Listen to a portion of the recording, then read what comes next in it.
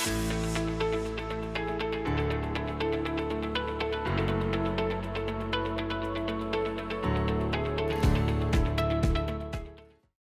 good day. We are here at PCF 9 at the iconic Murrayfield Stadium talking about highest quality education and equity and inclusion for people all around the world with the illustrious Professor Mitra.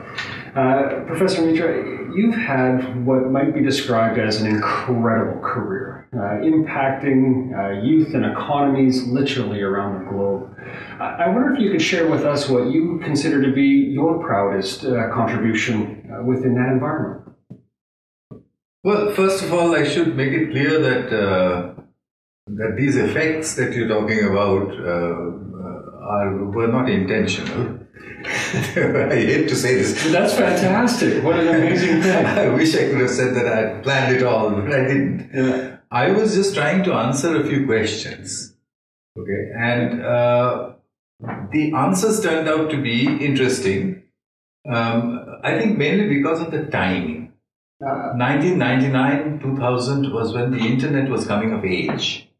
And it was the time to look at what children might do with the internet. And that's how I had started this entire work. But in answer to your question, what makes me feel happy as an achievement or as something good is an increasing awareness of the child as an efficient learner who does not perhaps need the kind of scaffolding that we thought he or she needed. That makes me happy. That's fantastic, and it's I reflect on a couple of the conversations that we've been able to have around PCF 9 over the last couple of days, and just talking about the creativity of a child and the exploration of a child and knowing that they've got a thirst for knowledge. What is it about a child's ability to learn? In your case, talking about the hole in the wall experiment. What sparked that idea, and what were some of your most incredible kind of discoveries around that elasticity of a child learning? Well, when I did the experiment in 1999, the question that I asked myself was actually a very simple one, which is what would children do if they were confronted with the internet? And you must remember that in 1999, many people didn't even know what the internet was, leave alone what happens when you meet it. So I wanted to find out what would happen if children met the internet. That's all. What was interesting about the answer, and perhaps the most interesting part of this entire journey of the last 20 years, was not so much that the children can figure things out, but that they figure things out in groups better than they can by themselves. That took me by surprise. What is this about groups that makes this kind of an amplified ability, as though the group was acting like a super intelligent child? It took me many years. I was stupid not to realize that the mechanism actually is as old as nature itself. A flock of murmurating birds is bigger than the whole. A hurricane is not caused by anything, it makes itself. Now these things are staring at us all the time, but when it comes to children, we think that we need to shape a child like porcelain, we are the potters and they are the clay. They're not. They can build themselves like a hurricane can. What an interesting analogy, and I think about as you're kind of highlighting it, as educators, we tend to start placing assumptions around the best way that people come to learn, and whether or not it be done as an individual or as a group. If taking what you've discovered through that process of coming to see how children learn, and they can do it through self-discovery, and they can do it as a group. If you were to provide advice to policymakers from around the world, what would be some of the key elements of the advice that you would give, given what you know through your work? Well, at this point in time, and I must stress that such advice in today's environment actually changes from time to time, because of the nature of the world and how things change. At this point in time, the end of 2019, I would say we must focus our attention on the examination system, on assessment. We are not assessing right. To give you an example, if I was a dentist and I wanted to hire a dentist's assistant, and a young woman appeared with a GCSE A-level certificate which said that she had an A+ in mathematics, she has an A in English literature, and she has a B in geography. How is that helping me to decide if she'll make a good dentist assistant? So it doesn't. Increasingly, employers don't look at that piece of paper anymore. What do they look at? Is she a functioning Homo sapiens, first of all? Can she speak? Does she listen properly? Can she comprehend? So I made a rule of 3 C's instead of the 3 R's. Communication, comprehension, and computing. I think for whatever purpose we employ young people, we look for these 3 things. Can they comprehend? Can they communicate? And can they use a computer? If that is so, then what is it in the exam system that tests for these 3 things? And I noticed to my horror that almost nothing does. It doesn't say anything about these 3 things. So I'm not surprised that the top companies of the world right now, Google or Facebook or whoever, they don't ask you for your degree anymore. Not because they think your degree doesn't contain certain parameters about your knowledge in certain subjects, except that they don't think that knowledge is of any use to them anymore. We as educators therefore need to change our focus to what should we examine. Okay. Well, and it could be said that over time, the higher education field has adapted to the needs of society, and one might argue, and I think as you're pointing out, the needs of society are changing more rapidly now than they ever have kind of over our history. And you highlighted your work in the late 90s around when the internet was coming of age, right? And I think back to the dial-up modems and that sound we used to just wait for.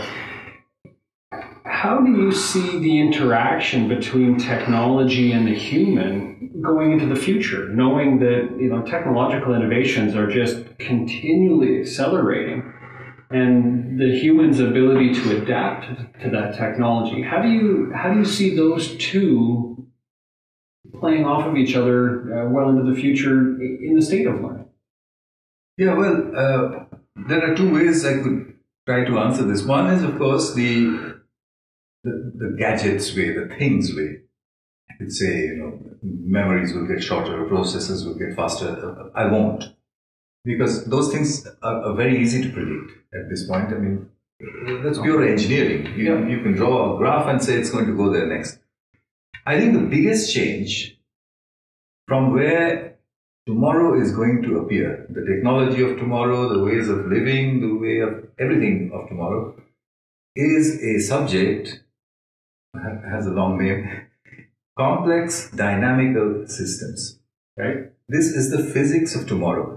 It's basically what happens when lots of things are connected to each other. When the change in one thing changes many others, and the change in those things changes the thing that caused the change in the first place. Okay. That's how tornadoes happen. That's how birds flock. That's how bees make beehives. That's the physics of tomorrow. Okay. And just as the physics of the early 19th century shaped our world right now, from nuclear weapons to thermodynamics to car engines to everything, it's this physics that's going to shape the new world. You can see signs of it. Every time you turn on your Google Maps and you say, hey, how did it know that? But what you're really reacting to is a complex dynamical system. It's, I think, very far-sighted of Google to have figured that you need simple pieces of information connected together to form a wow effect. And many of us are beginning to grasp that that is the way. So I'm not going to go into the complexities of technology tomorrow, but all I'm going to say is that the biggest and the strangest of the technologies to come will come from the science of interconnectedness, what is otherwise called complex dynamical system. So if I was to say to a body that's making curricula, say, take the curriculum in science and put complex dynamical systems right up at the top. Teach it from when children are 8 years old. Okay. Well, I find it just incredibly intriguing. You know, when you talked about complex dynamical systems and you used tornadoes as an example, or flocks of birds, or beehives, you consider these are, in many respects, natural laws of nature. And so the ability of humans to recognize that some of the most fundamental progressions in our immediate future have actually been around since the dawn of time, which is it's kind of a neat twist, right? But if I can, I'm going to just shift us just slightly. Like if I think back to 1999 and the hole in the wall experiment that you started, I mean, you were very purposeful in putting that experiment into an underprivileged and underrepresented neighborhood in Delhi. I think it's fair to say that across the Commonwealth, there are many neighborhoods that are going to share characteristics of that, where the youth don't have a chance to truly engage in learning. And you know, you talk about trying to introduce complex dynamical systems at the age of 8. How do you see our ability on a global scale to truly raise that access? How can we replicate on scale, you know, what you've accomplished through the hole in the wall experiment, to be able to reach those youth that may not otherwise have a chance to take part in education? Well, actually, I have a very optimistic answer. We don't have to do very much. This problem is solving itself. Whoever doesn't have a smartphone will have one. Okay, I think that's amply evident. I travel a lot all over the world, and particularly in the remoter areas of India. Every year, I see more people with access to the internet through these little smartphones. Second-hand, third-hand, $5 phones, whatever. But the glorious thing about semiconductor industry is that the chip you have inside your phone, the chip that the guy in the Sundarbans jungle has inside his phone, they're both $2 and they're both the same. Okay. So thank God for that, isn't it? So we can take it for granted that children will have access to the internet all the time, 24/7, like everybody does. If they don't have it now, they will have it in the next few months, in the next few years. I'm not worried about that. What I'm worried about is, what are they going to do with it? What do they need to know so that we are not scared that they have the internet? Well, to sound like a broken record, we just need to know 3 things. Can they comprehend? Can they communicate? And can they handle the internet? Can they figure out what's fake and what's not? If they have these 3 things, I would take a group of children and say, figure it out on your own. That's an incredibly intriguing idea. And I think, you know, as you highlight, the cellular technology is becoming more and more prolific. So the connectivity challenge is decreasing. But your highlight on, you know, a world in which information has been liberated and commoditized, you know, outside of a lot of the scientific research. I like your insight on the ability to comprehend what's in front of them, you know, in terms of whether or not it's authentic information or information that's actually sought to create a further problem or a further divide. But the idea of turning a cell phone over to a group of children and saying, figure it out. I mean, that's an incredible concept just based on that creativity of our youth. So, well, Professor Mitra, we've had a good deal of time here to interact, and like any other place, again, you've got such an incredible history and an incredible career. I'm afraid I haven't asked the question you wanted me to ask. So I'm wondering, is there anything that you want to share with me that we haven't gotten to?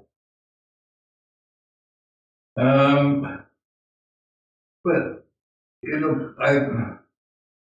as it must be obvious to you by now, the two things uppermost in my mind is the assessment system. We're assessing the wrong things, and self-organizing systems, connected systems, children, and the internet. There is only one thing I want to add to that, and perhaps it's a little off the topic, but I do want to mention it. We have a problem with the definition of two words right now, and it's causing a lot of trouble in the world. The two words are abnormal and unnatural. Interesting. They mean different things. Unnatural is actually an impossible word. An impossible word. What does unnatural mean? It means it doesn't exist in nature. If it doesn't exist in nature, it doesn't exist at all as far as we know. Okay, interesting. Okay. So there's nothing called unnatural. Anything that you can observe, anything that exists, has to be a part of nature. You may not understand where it came from, but it is a part of nature. On the other hand, normal is a statistical word. You should have learned it in school. Normal means average. Abnormal means that which is off the average.